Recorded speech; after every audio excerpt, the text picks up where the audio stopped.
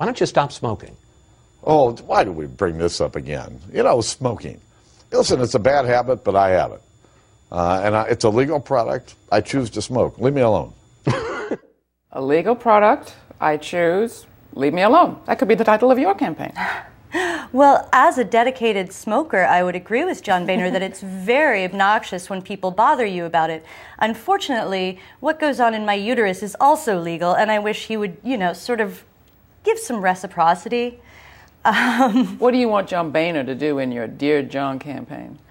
Well, primarily I want to put some pressure on him. This is the third thing they're rolling out, and it's flat-out culture war.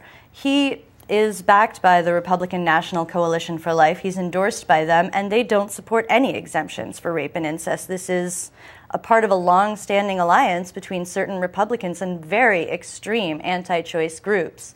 And I want to bring the long-range strategy of these groups to light.